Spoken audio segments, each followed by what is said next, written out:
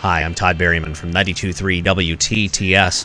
It's always been interesting to me to see how technology has progressed, especially in the field of music. And when you look at what the Beatles accomplished back in the 60s, it was a huge feat. I mean, basically, it's a situation where the technology had to chase them. They had to, at some point, their creative process spawned a lot of technologies in the studio that were kind of hard to duplicate on stage, which ultimately is why they had to step away from doing live performances. It simply just wasn't there at a live reinforcement level.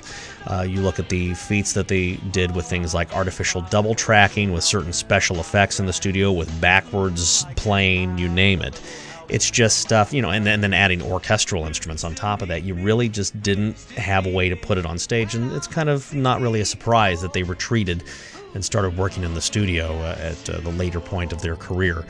But what's happened as time has progressed is, here we are 30, 40 years down the line from what the Beatles did in the studio, and various companies have found ways to do good live sound, live reinforcement. Effects that only could be generated in the studio before can now be done on stage. And so as a result of this, you have a band that is capable of replicating the Beatles' experience on stage. It's something tricky. The early pieces, it's not so complicated, but as you get further and further into it, you have to really be much more savvy about how you present this stuff, and this is where Rain comes in.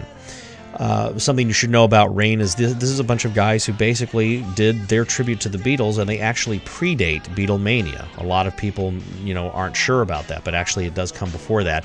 And in fact, Dick Clark at some point needed musicians to work on a soundtrack called Birth of the Beatles, and that basically Rain was the band he looked to, and then ultimately at some point you have some interaction between those two camps. But it's very interesting to see how they do such a successful job of replicating that experience down to just the dynamic range of it, and it's a very interesting presentation, and I hope you'll be sure to join us.